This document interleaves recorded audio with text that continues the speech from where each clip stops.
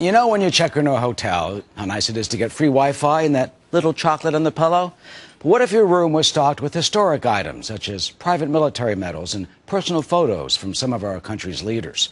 Well, that's exactly the type of special tribute guests are finding at the hotel at West Point. It has been the defender of our democracy since 1802, the venerable U.S. Military Academy at West Point, New York. Now guests who check into the historic Hotel Thayer on the Army Academy grounds can sleep in rooms dedicated to some American icons, West Point graduates who have gone on to become leaders in the military, business, and other professions. I want people to understand one thing. I'm not dead yet.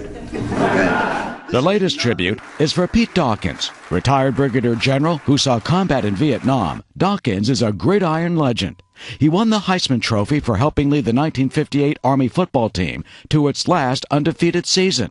His room is number 411. What I would want, and what I think most of the people whose names are on these rooms would wish for, is for people to understand how potent, how powerful, how formative our time at the Military Academy was in fashioning the people that we came to be. I was amazed at the history that I didn't know, some very private letters that are now hanging in some of those rooms and conversations, and you really get a sense of the person. The rooms are not only dedicated to our nation's notables, but also contain personal keepsakes of their lives and careers.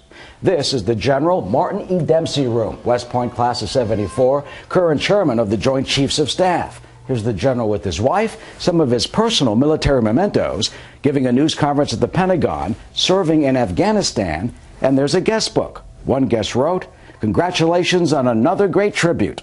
And oh yeah, beat Navy. This place, West Point, is about ethical leadership, and we're trying in these rooms to dedicate them to people who have demonstrated ethical leadership over their careers. The Dawkins Room includes his medals, a campaign poster from his 1988 race for the U.S. Senate from New Jersey, photos of him as a cadet, and a breathtaking view of the scenic Hudson River. About one-third of the hotel's 151 rooms and suites have been named, while others await sponsors. Rebecca Halstead, the first female West Point graduate to become a general, has a room. Others include General Douglas MacArthur, astronaut Buzz Aldrin, and even Abner Doubleday, considered the inventor of baseball, class of 1842. Norman Schwarzkopf, Presidents George Washington, Thomas Jefferson, and Dwight Eisenhower are waiting to be sponsored. General George S. Patton gets the bar. For the current West Point cadets, the rooms are a reminder of who has come before. What we did was not for us, but it was to be part of something bigger and more important. We end up being patriots. West Point and the Hotel Thayer, a lasting tribute to those who serve. And yes, the General Dawkins and his wife do stay in the Dawkins Room, even though they checked out some of the other rooms there. He says he owes so much to West Point, as we all do. And you know, Jamie, those cadets, when you're there, they're just so impressive. And you know what? When you stay at the Thayer, which I've been lucky enough to do, and people should visit West Point, it's astonishing.